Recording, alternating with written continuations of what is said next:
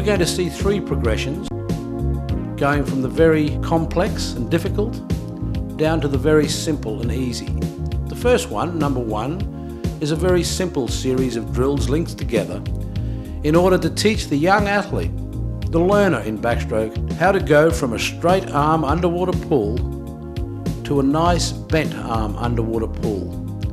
This is done with the athlete in a backstroke position, good body position, head position, continuous kicking, and just a skull at the bottom of their stroke, utilising both arms, elbows in a steady and stable position, fingers pointing towards the top of the pool, coming up thumb first and pushing down at the end of their stroke. It can then be practiced with right arm, then left arm, to ensure that the athlete is applying force that drives them directly down the centre of the pool and not sideways. Forcing the athlete to swim in a straight line ensures that the application of force is done correctly. It's then practiced in a series of right arm, left arm, double arm. All of these skills are teaching good kicking position, the knees under the water, pointed toes, double arm, bent arm, with a wider or deeper position, and the thumbs coming forward under the water right up to the shoulder line, stable elbows and extending back to the bottom of the stroke without pushing deep. Then single arm mid-stroke, once again ensuring that the athlete travels in a direction straight down the lane of the pool. This drill should be practiced in the centre of the lane so the athlete is not touching the walls or the lane line. The elbow must remain stable. Here we have a combination of double arm, single arm. So the athlete practices the right arm, then the left arm, maybe in a combination of 2 or 3, and then double arms. Not concentrating so much as pushing deep in the stroke, but concentrating on a low elbow and a high hand position without letting the elbow come back first.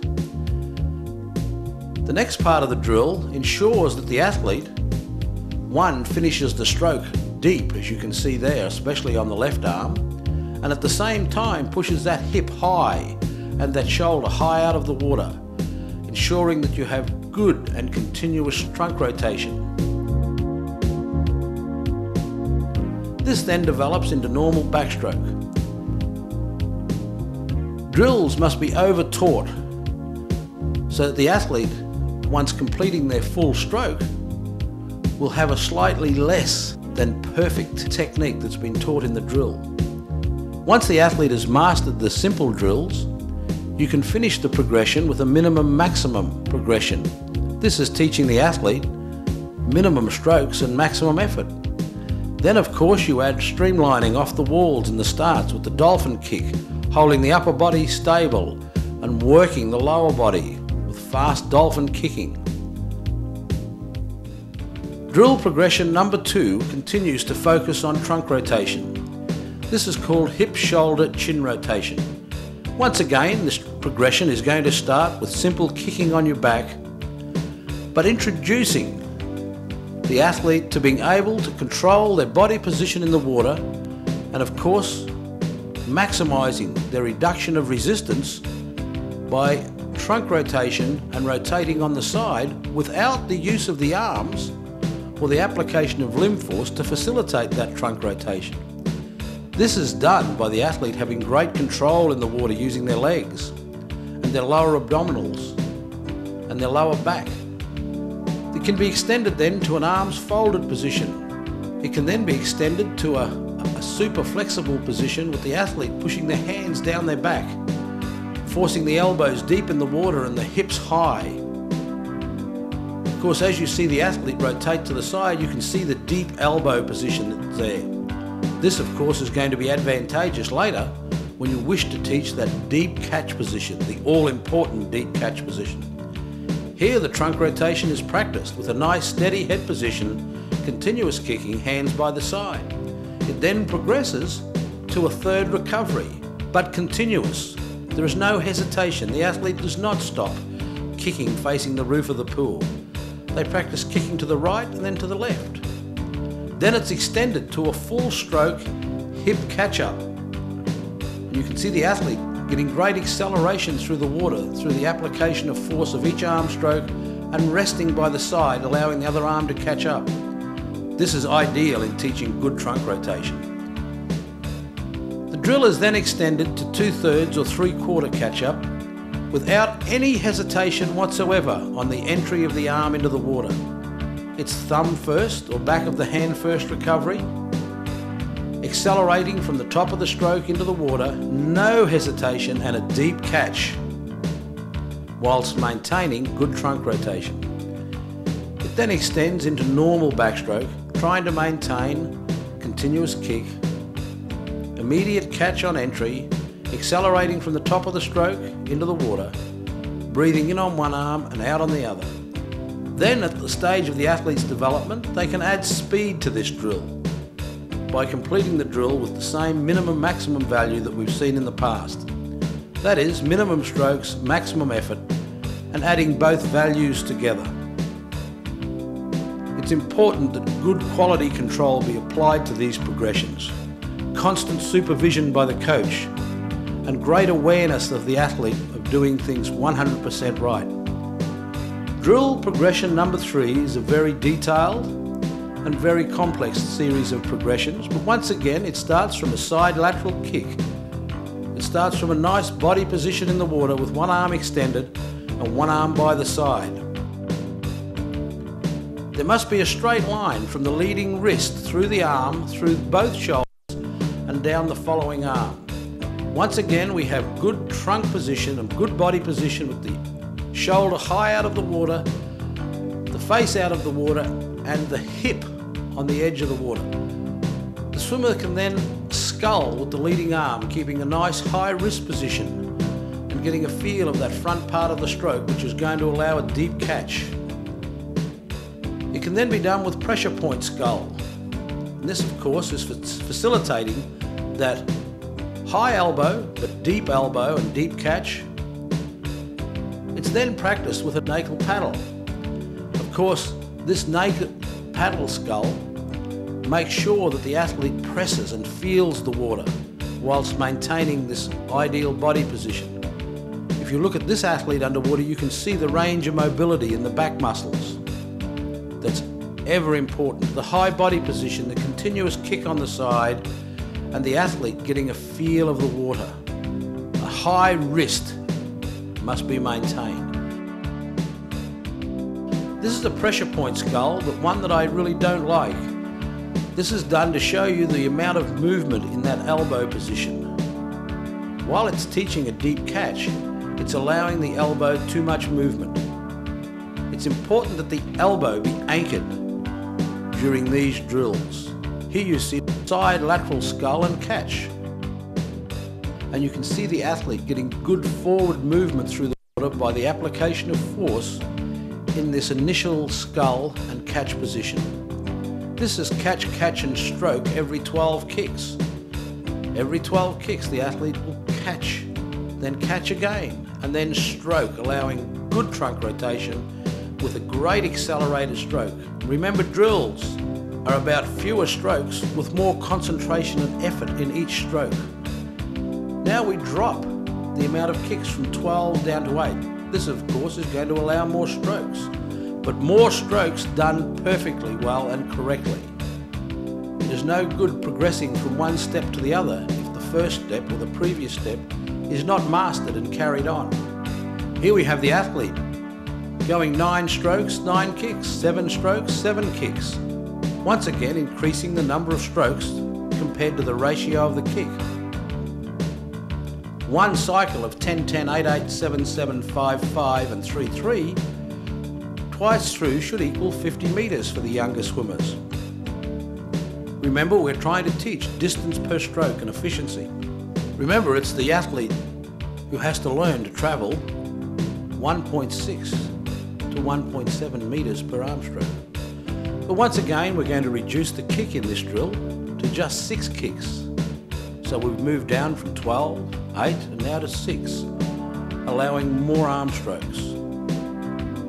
This is backstroke in slow motion, with the athlete trying to recall all of the skills they've learnt in each of the previous drills and steps.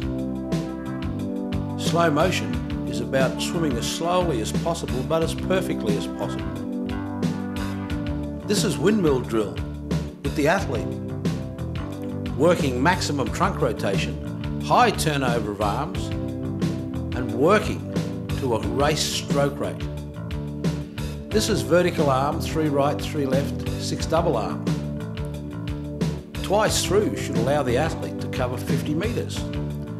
Here you see the athlete stroking continuously with the right arm and then continuously with the left arm, with one arm vertical.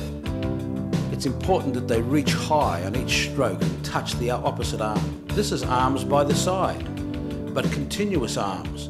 Once again, a full stroke, ensuring that the application of force is driving the swimmer backwards. They're getting a deep catch, the bent arm, pull underwater, and continuous kick. Once again, for the experienced swimmer, the drill can be completed with the minimum maximum progression, either using -3, -5, or both. Good streamlining and the athlete concentrating under pressure of doing all the little things absolutely correctly. There is no compromise when it comes to great technique. This is a progression of 6 slow freestyle strokes leading into 6 fast backstroke strokes.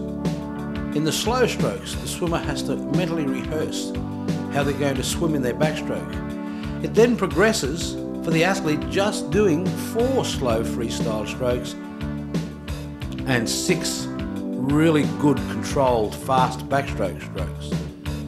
And then it progresses down even less again of freestyle with only 2 freestyle strokes and 6 maximum effort backstroke. There are some general tips for backstrokers. One of them is to swim with a coin or a rock or something small placed on the head. So the athlete must control great head position. Any movement in head position can cause an unbalanced recovery or lateral movement. This drill, kicking with a band, can allow the athlete continuous kicking in a nice high body position, simulating the correct hand entry position into the water. Kicking in backstroke is quite different than kicking in freestyle. In freestyle, when the athlete kicks, on the downward kick, the knee and the ankle are moving in the same direction. In backstroke, of course, with a nice toe-in position and the ankles out slightly, allowing the water to roll off the instep, with no movement through the knees or pedaling the kick, the knee and ankle actually move in opposite directions on the up kick. When the foot kicks up, the knee is actually going down. Understanding the importance of sculling is also imperative for the athlete. A flat wrist gives no movement. A wrist down gives backward movement. And of course here you see a wrist up giving nice forward momentum through the water.